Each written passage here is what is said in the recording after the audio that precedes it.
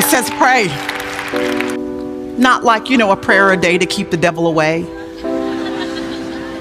Not like a prayer over your meal just because that's what your mama did and your grandmama did and that's what you're supposed to do. Not something quick and casual. Fervent, prioritized prayer. Y'all, you can't have victory if you don't pray. Do you hear what I'm saying to you? Prayer is the key that unlocks the resources of heaven so that they can be unleashed on planet Earth.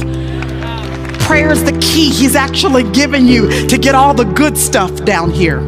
Because I don't know about you, but I don't want to wait to get to heaven to experience all that God has for me. Any bits of heaven He plans to give me on earth, I want it right now. Prayer accesses the bits of heaven He intends to give you now. And prayer, listen, prayer is what pushes the kingdom of darkness back.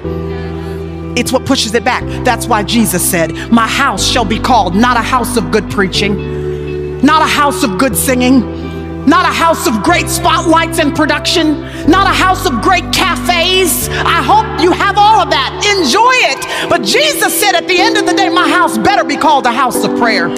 Because spotlights and fog machines and great singing and great preaching, that won't necessarily push the kingdom of darkness back. But when my people who are called by my name, when they will humble themselves and when they'll pray, He says that I'm going to hear from heaven. I'm going to heal the land. The enemy will have to bend the knee at the name of Jesus in prayer.